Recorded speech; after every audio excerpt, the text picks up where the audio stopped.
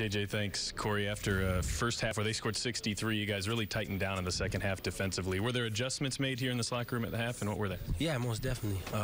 Obviously, Brown was picking us apart in the first half, being able to get to the hoop, basically do what he wants, get to the hoop, make the layup. He was passing, very well, and they were hitting threes. So we were just kind of trying to, meet him, a little bit later. It's not, help so early and take away the threes from other guys.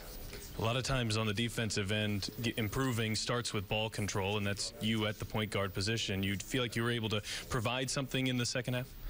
Yeah, I think defense. I think Korver has been a huge part of their run that they had, and I was just trying to lock in on him. I don't think he made a three today, so I think I did my job on that part, and obviously on the other end of it, the offensive end, just getting everybody in their spots, going to what works, especially in that third quarter. Vic had it going, keep going towards that, and he was, doing really well, and just getting some ball moving and stuff in there.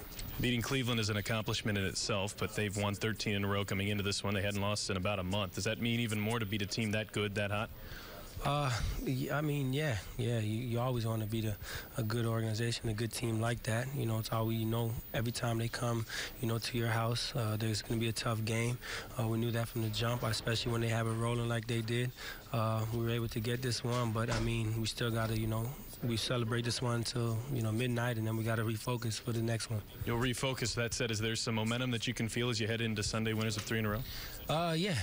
I think, you win a couple, you start feeling good about your stuff, yourselves. Well, you can't get too high, I always feel like, because, that could, work against you as well, but there's definitely momentum. 12 points tonight for Cory Joseph and some key moments off the bench, Jeremiah.